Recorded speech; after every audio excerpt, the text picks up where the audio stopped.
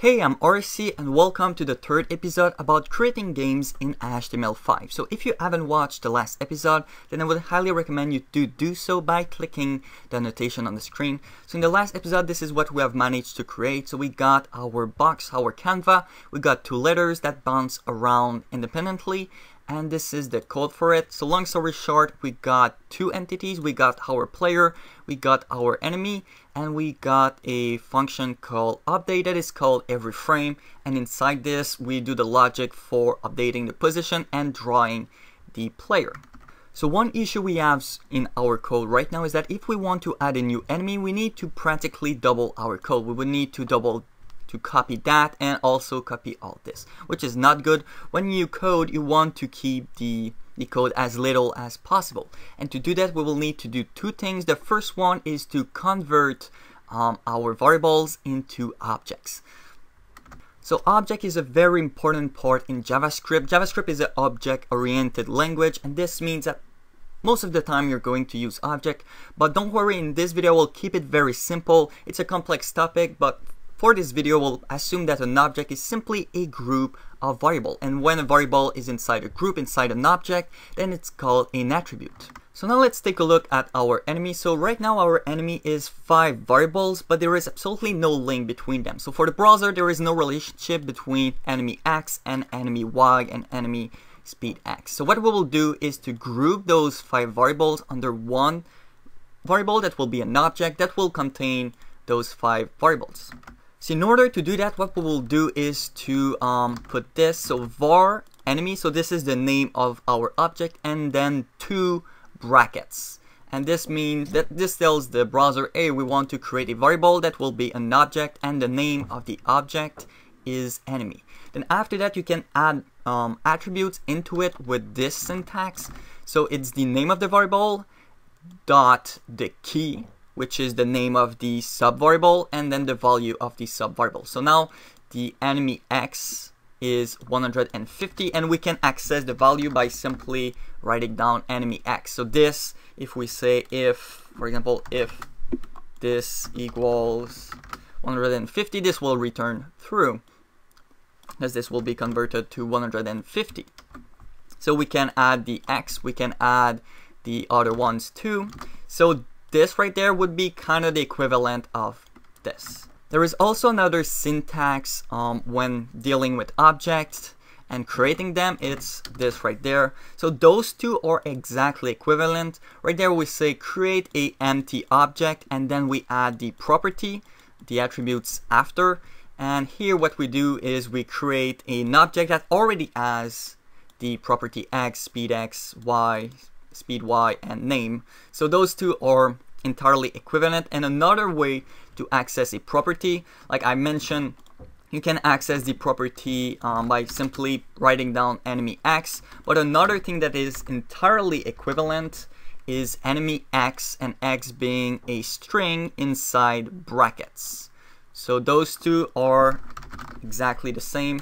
And another way to do it is to create a string variable. Let's say my string is equal to X. It's a string, and then we do enemy my string. So what will happen is that my string will be converted into X, and this will be converted to 150. So now let's just do the change everywhere. So we have already done our enemy, but we will also do it for the player. So just copy paste, place it here. Call it player. We got player X, player speed. And as you can see, the attribute can have the same name and not overwrite each other as long as the name of the object, the main object, is different. So even though we got X here and X here, they don't overwrite each other because player is different than enemy. So there we go. Then right here we need to change it for player X. Player. It shouldn't be too long.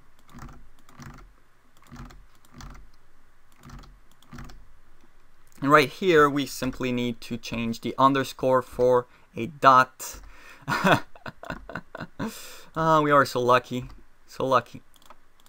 And it's so simple. It was not at all intended, of course. Okay, so there we go. So now if we save and we check on Google Chrome, it should be exactly the same than before. So now as usual, just open Google Chrome and drag your HTML file into a new page, and there you have it, exactly the same behavior than before. So now you're probably wondering, why have we done that? There's just no point. There's still the same amount of lines in our code, and if we want to add the enemy, it will still double our code. But don't worry, just wait a little bit more. You will see how amazing this new structure is. So what I will do now is to split our update function. So right now how it goes is that our update function update the player and then update the enemy. It does two jobs. And normally you don't want to have one big function that does everything. You want to split big function into smaller function. So what we will do is create a new function that we will call update player. And what it will do is that it will update the player. Easy as that. And then we will create another function that we will call update enemy. That will update the enemy. Pretty straightforward.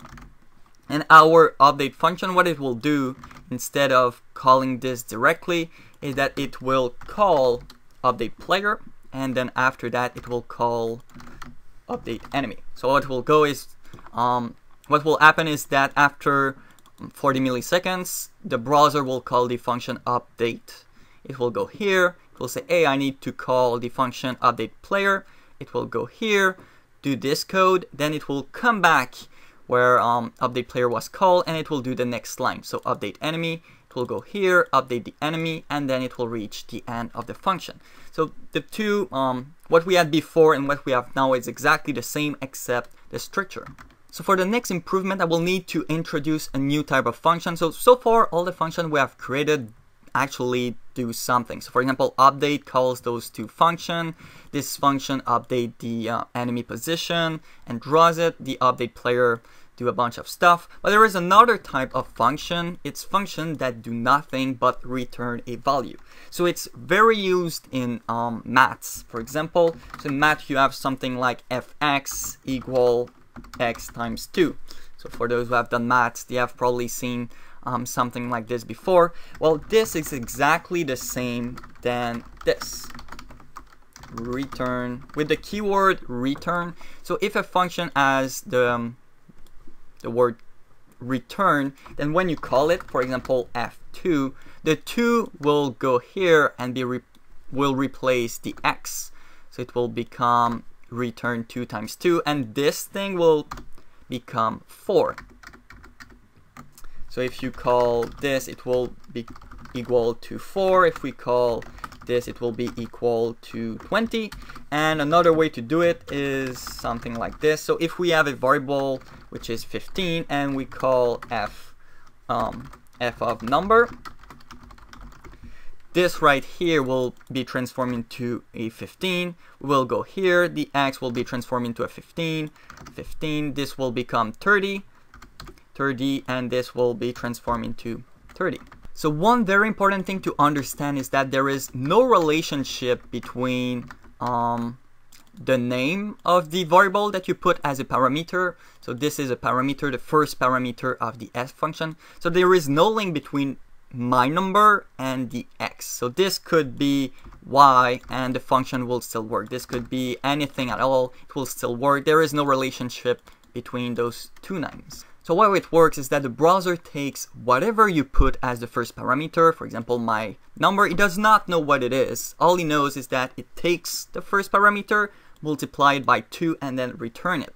It can work, it can fail, the browser does not know. And we will use this in order to improve our code. So like you might already have noticed, our function update player and update enemy is entirely similar except for one thing. Right here the variable, the object is named player, and here the object is named enemy. And there is a way to mix the two, and it's by using parameters. So what we will do now is create a new function that we will call update entity, and this function will take a parameter. So it will be the parameter it will be something.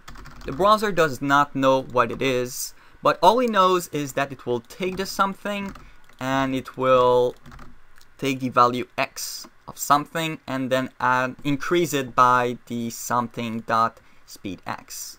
And obviously when we will call this function, let's just update this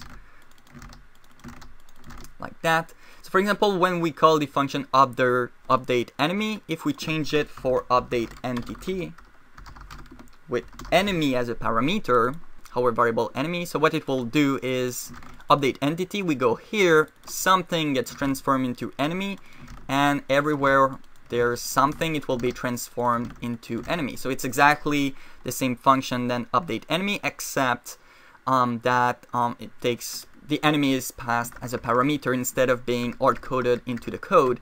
And as you can probably tell, we can also do this with the player. So instead of calling update player, we can simply call update entity player. So we can remove this and this.